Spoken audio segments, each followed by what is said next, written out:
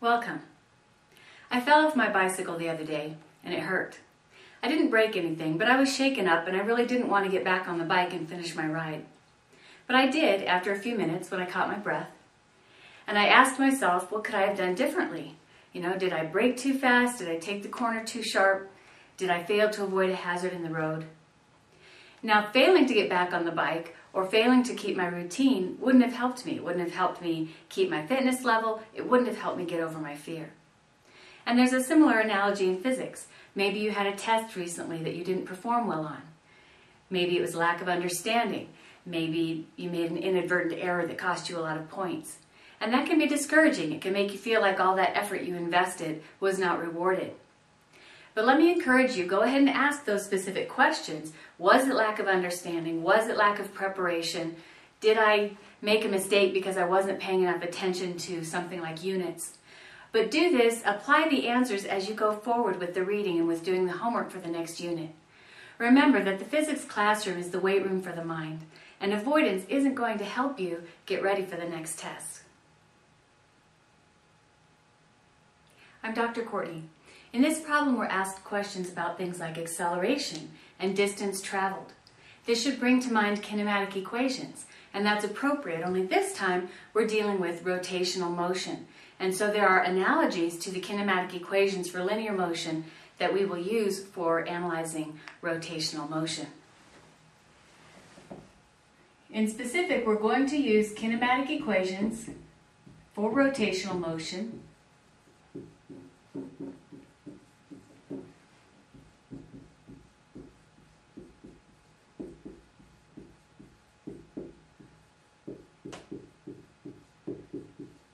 And we're looking to find, first of all, angular acceleration.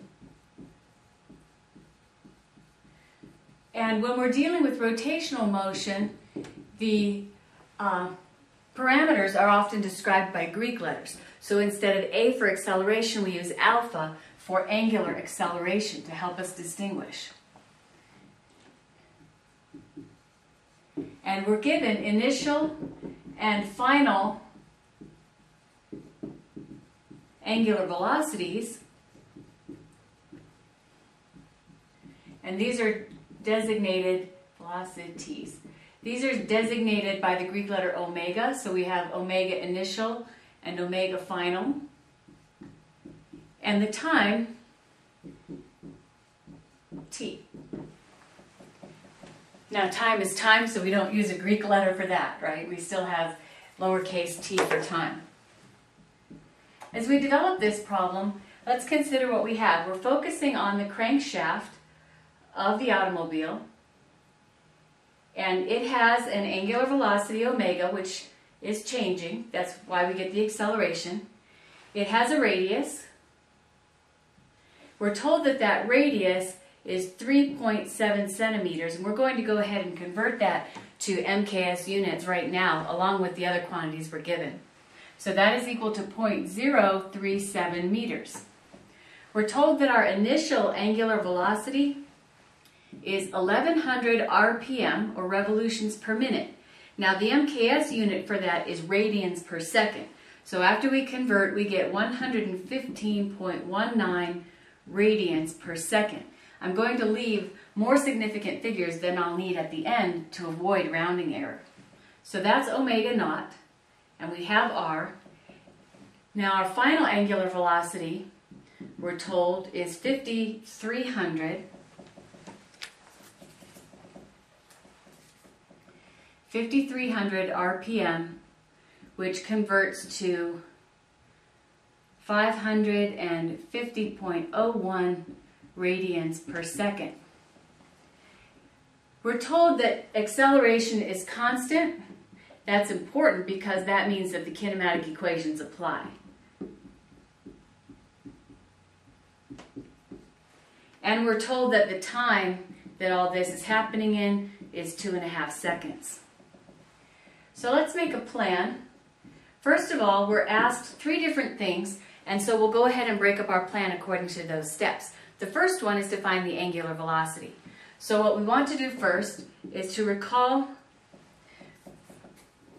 or we will use the kinematic equations for rotational motion to express the final angular velocity in terms of the initial angular velocity, acceleration, and time. What we're actually after is the rotational acceleration, so we want to solve that symbolically for the angular acceleration, and then we can substitute values and compute that angular acceleration, which we will then report to the correct number of significant figures at that point. Now our second task, that was task A, finding the angular acceleration. Task B is to find the translational acceleration of a point on the edge of the crankshaft. So what does that look like? If we pick any point, it has a translational acceleration that can be expressed by the definition of translational acceleration. So the first step is to recall the definition relating translational and rotational acceleration, which is that the translational acceleration is the rotational acceleration times the radius of the point that you're interested in. And then that's already in the form we need since we're looking for translational acceleration, so we will substitute values and compute that translational acceleration. Now we'll substitute non-rounded values and then we'll report a final answer to 2 significant digits. Finally, we are asked to compute how many revolutions the crankshaft underwent during that 2.5 seconds. That's really a distance question, right? So first of all, we'll compute the total distance that the crankshaft revolves through, and then we will translate that into a number of revolutions. So we want to express the angular position, which is denoted by the Greek letter theta rather than x, which we commonly use for linear distance, in terms of the initial position, which we would call theta 0 or theta naught, the angular velocity, initial angular velocity, the angular acceleration, and time. Now, since again that is the quantity we're interested in, we can substitute values and compute theta. But what is theta? Theta is the total angular distance traveled, and we're asked for revolutions, how many times the crankshaft spun around. So we need to convert that. So finally we will convert theta to number of revolutions, and the way we do that is that theta is going to be in radians, is 1 revolution, and that's the term, the conversion that we will use to figure out how many times the crankshaft spun around. Now we're ready to evaluate this problem, and we recall that the final angular velocity is equal to the initial angular velocity plus the angular acceleration times time. The angular acceleration is what we seek, so we will then solve for it, and that's going to be equal to the final minus the initial angular velocities over time. You could also think of that as the change in angular velocity over time. Then we can substitute values. We have 550.01 radians per second minus 115.19 it was radians per second, and this change is happening in 2.5 seconds. And so we compute carefully then that the angular acceleration is 175.93 radians per second squared. Too many significant digits, so we'll round off to report our answer to 2 significant digits because that's what we were given in our given quantities. So the angular acceleration is 180 radians per second squared. So now we're on to part B. And we recall that the translational acceleration is that angular acceleration times the radius. And so we have that's equal to, we will use our non-rounded figure so that we don't introduce rounding errors, times the the radius, which was 0.037 meters. And so we get that the translational acceleration is equal to not a lot of room there. 6.509 meters per second squared. And we'll report that to two significant figures. The tangential acceleration is, and that rounds to 6.5 meters per second squared. And finally, we're asked how many revolutions does the crankshaft undergo? So that is really, we begin with a question of position. What is the angle that a point on the edge of the crankshaft has passed through during that time? The kinematic equation for that is that the angular distance traveled is the initial angular position, or that the angular position is the initial angular position, plus the initial angular velocity times time, plus 1/2 the angular acceleration times time squared. We can designate the initial angular position as 0 since we're actually interested in the change in position. So we'll write theta naught equals 0. And then we can substitute values. So that is equal to omega naught, which was 115.19 radians per second, times 2.5 seconds, plus 1/2 the angular acceleration, again the non-rounded value, 175.93 radians per second squared, times the time squared. And so we get that the total angle that a point on the edge has gone through is 837.756 radians.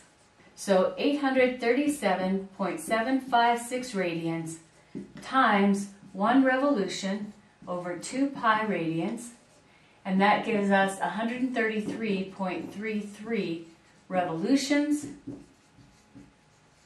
So the crankshaft undergoes, to two significant digits, 130 revolutions in 2.5 seconds. So that answers all of our questions. How can we assess these answers to determine whether they are correct or not? Well, we always want to start with units. And as we look back at part A, when we substituted our values, we have radians per second in the numerator divided by seconds, which gives us radians per second squared, which is appropriate for an angular acceleration. In part B, we converted radians per second squared to meters per second squared, which is a linear unit for acceleration, and that's okay. Position, as long as we are still in MKS units, our angular position is in radians, and so that is also appropriate. And so for parts A, B, and C, we are content that our units are correct, which means we probably didn't forget to convert, and we probably didn't forget a term. Secondly, how do we know whether our magnitude makes sense? Well, we can take let's back up a little bit.